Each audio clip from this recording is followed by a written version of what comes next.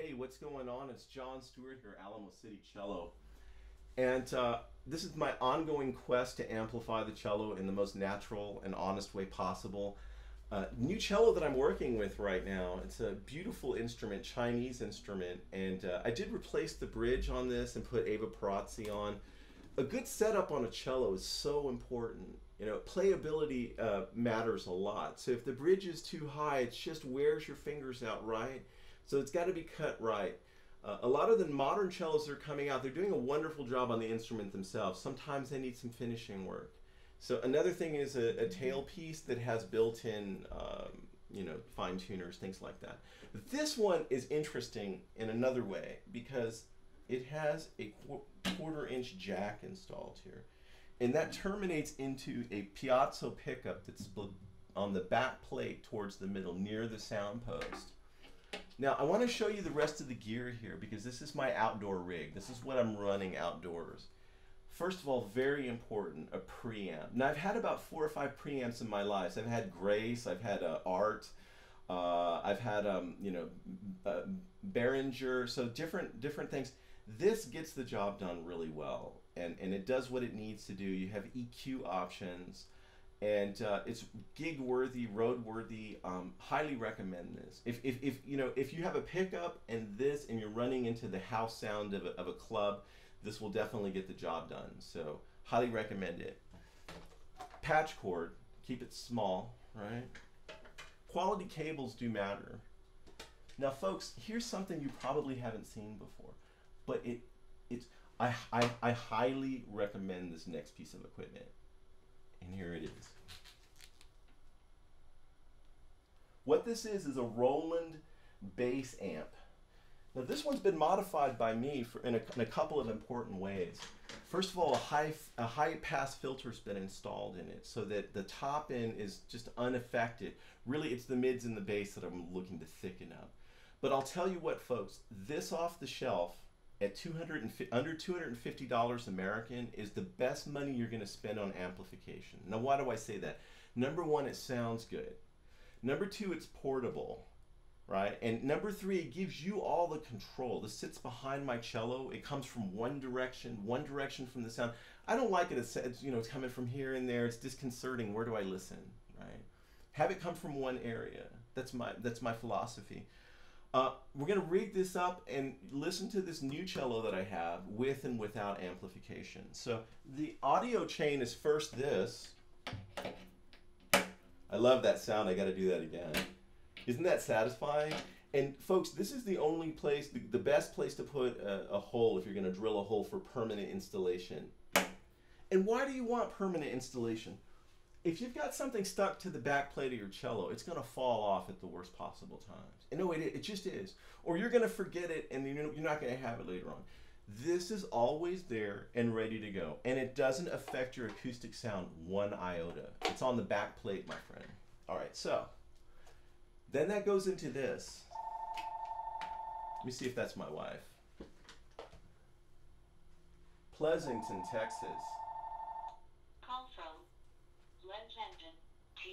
All right, we'll see who's calling me from Pleasanton. Hello? Oh, mysterious. They hung up. Pleasanton. That's south of San Antonio. Actually, I've got relatives in Pleasanton. That's why I picked up. I'm not going to get into family tree stuff. It's kind of boring anyways. It's not boring, but it's just, why are you interested in that? Why am I even talking about this? Hello? Anyways, this goes into your preamp. The input of your pre. There it is. LR bags, please label this stuff better. I mean, I'm still getting confused. At what point am I going to get this right off the bat? Little patch cable. I have to complain about something. I'm never completely satisfied. I think a lot of people are that way, right? You want more. You just want more. I want more tone. I want more beauty. I just want more. Is what it is. So we're going to turn it down, turn the gain down just a little bit on this, and here's the sound of just the cello. Here's the cello, the natural sound of the cello.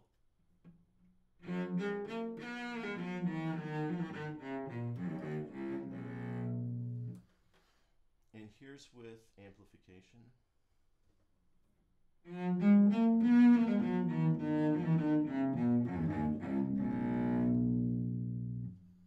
Without, or let's change some of the parameters here. So let's say you have this sound.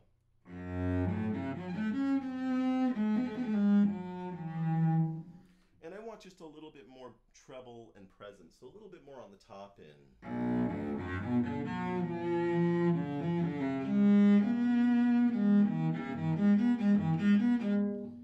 Turn the gain down just this much more. Yeah. Okay.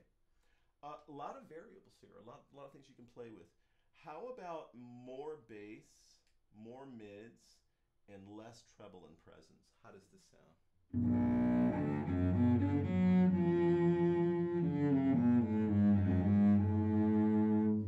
Can get, you know, you're hearing a little bit of feedback in there. Watch. When you get feedback, this can be controlled with this, with the preamp. There. It's distorting anyways. It's too much gain. It's probably too much bass.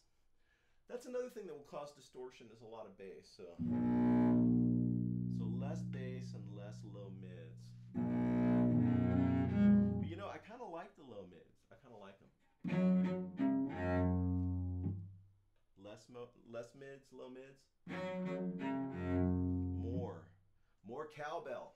We want more. I got a fever for the cowbell. You know what I'm saying, right?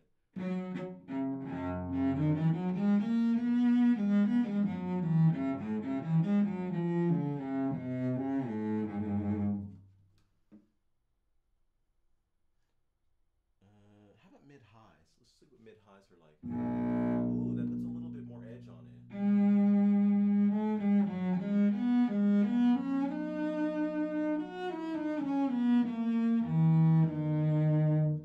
This is without. Just get a bass line on without.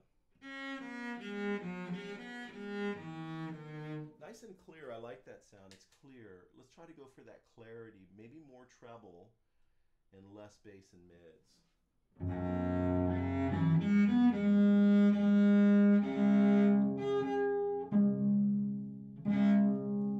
Less gain. It's distorting a little bit, isn't it?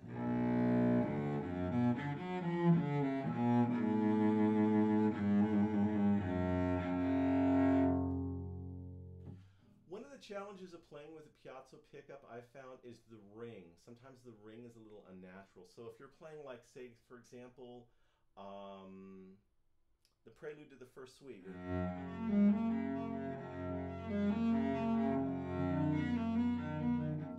I have to control much more with the bow how much bass you're hearing.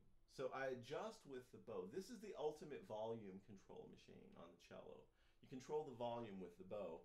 But this does its part too, right? So I'm forever just messing around with this. You know, at some point, and this is a very important point, at some point it's not about the gear. At some point you got to be kind of say, okay, this is my palette, this is my frame, this is what I got to work with, this is my canvas. And get busy making great music, right? So I don't want to be, seriously, I don't want to be that guy that's constantly talking about the equipment that never makes the music. So the music has got to come first. It's got to come first.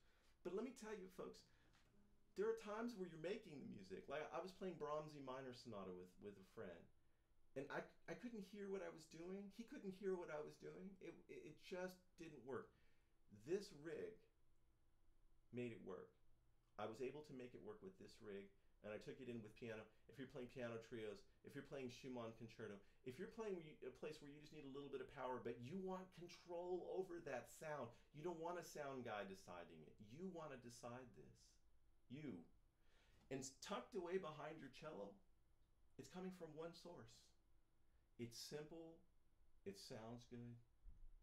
You know, you can take it to the gig. If you're playing outdoor, in 10 years' time, folks, in 10 years' time, pickups in cello will be as common as they are for acoustic classical guitarists. You know, do you know an acoustic classical guitarist that doesn't have an instrument with a pickup in it? They're hard to find, right? They have some form of amplification. They do. They could use a combination. We need to learn from our guitar brethren out there because they've been doing this a long time. We can nick everything from them. God bless the guitarists. Don't we love them?